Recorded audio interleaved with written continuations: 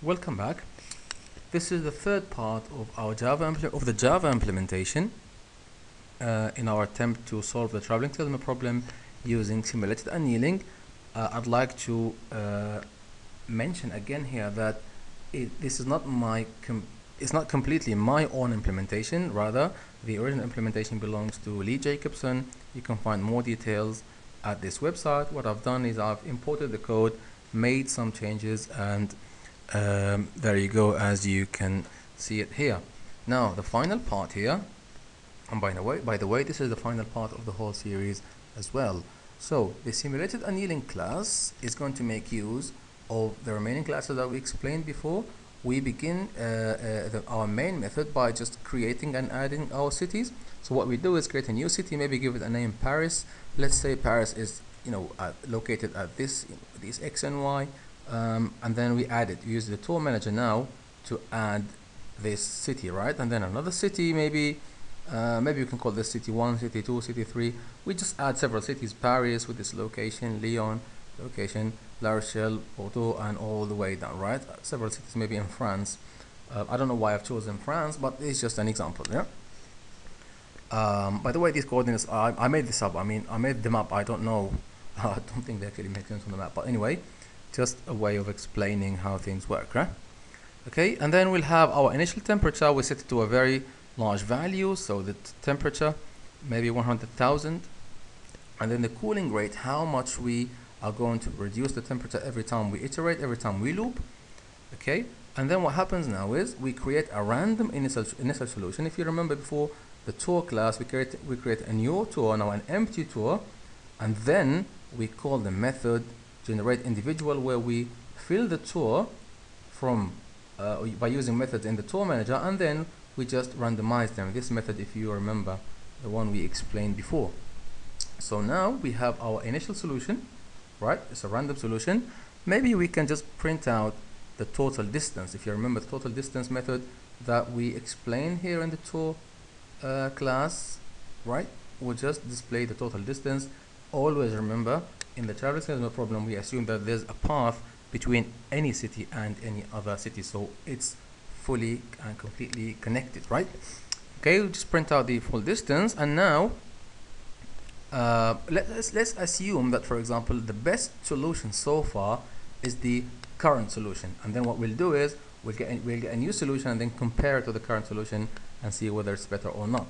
Okay, assuming the best solution is the current solution, now we start looping by saying loop until the temperature is less than 1, and if you notice here, we cool the system, we just decrease the temperature using the cooling rate. Okay, so what we do here is we create a new solution now, okay, by using the constructor that copies the current tour. Basically, if you remember the second constructor we had in the class tour. Okay, where is it? Here, yep.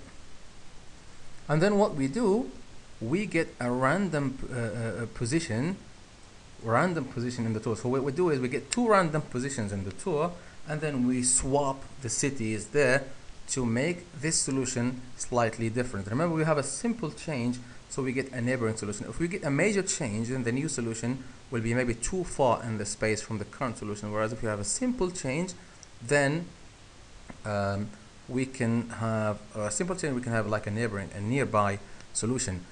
By the way, so this method now does not actually guarantee that we get two different positions. Maybe you want to have a loop here that loops further until the two positions are different, right? If you get the same position, then there's no point of swapping the same city with itself, right? Anyway, we move on. I hope that makes sense. What we do is we get the cities at those positions, so we use the get city method in the class tour, the one we explained before, and then we just use the set city, so we basically swap them, right?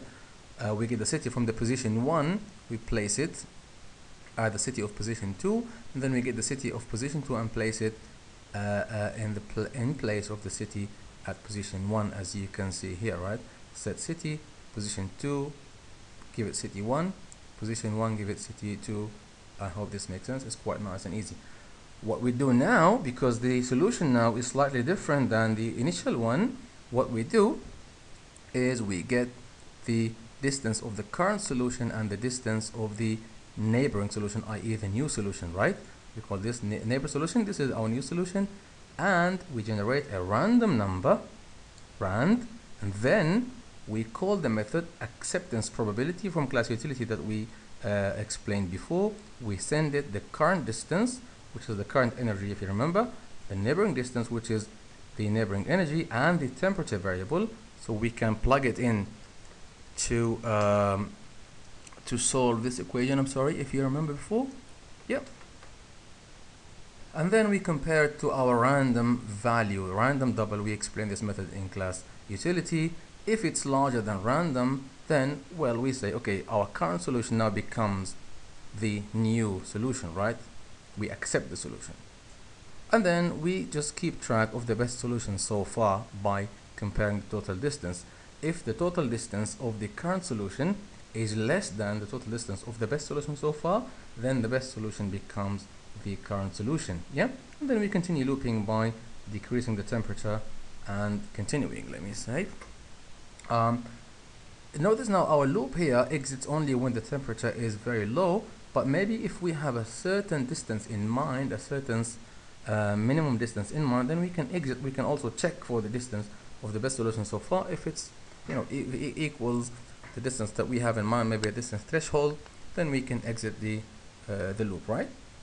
And then in the very end, we just print out the total distance of the best solution so far, and then we print the actual solution itself. So if you remember in class 2, we had this toString method. What it does, it just prints out city names using the arrow. So from the first city to the second, from the second to the third to the fourth, all the way until we reach the final city. Enough talking. Let's execute this. So remember, we added these cities.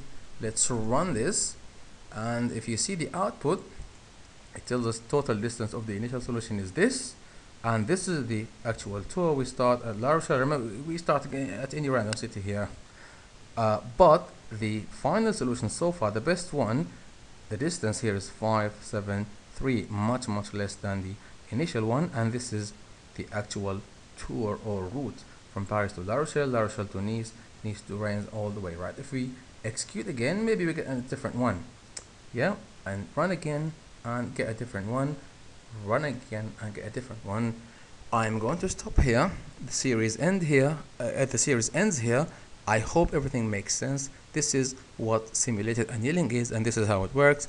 This is how we can have a simple implementation of it. Thank you very much for watching, and I hope to see you in one of my next tutorials.